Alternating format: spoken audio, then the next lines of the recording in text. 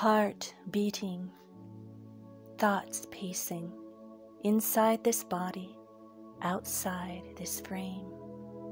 Feelings, emotions pervade, encompassing reality, becoming reality. The fine line between yours and mine, pushing and pulling will and desire, aching to become something unknown, pain, the catalyst to catapult the heart into a beat unrecognizable, leaving behind the echoes of distant past where all was comfortable and known. In that beat that became the norm, and now new desires form, here unseen, unspoken in the awakening heart. Mind resists, heart expands, pain envelops, awakening encompasses, body on constant guard. When can I just let go? And can I, without completely fading away into the dust? The line between life and death.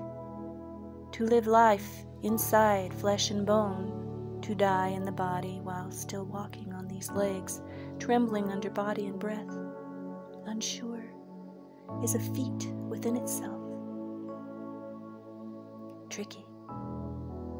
Until little by little balance becomes a part of the walk, walking the tightrope, talking like a human, thinking like an angel, and becoming one with God. The paradox of existence. Lies are truth and truth are lies. What does one believe?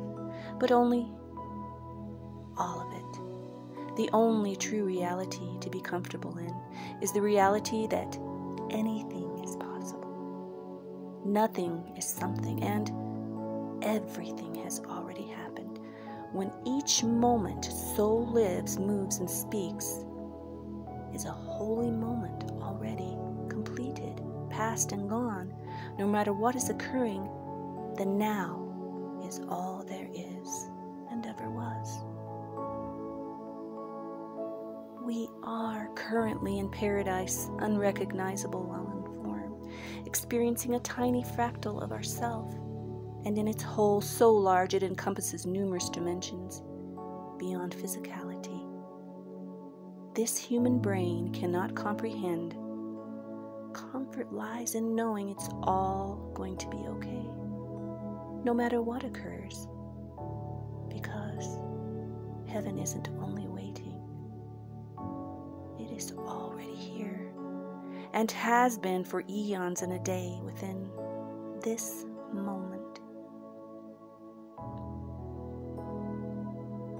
We are heaven, and we are all currently living it now. Nothing I say, write, think, or do will change the reality that is the now. And in that holy consciousness of becoming freedom is known, and all becomes one movement, one thought, one reality. In sublime, never-ending love that never falters but only fluctuates in appearance.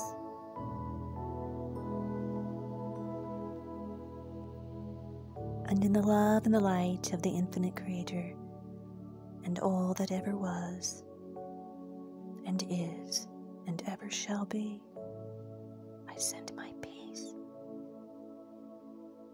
So be it.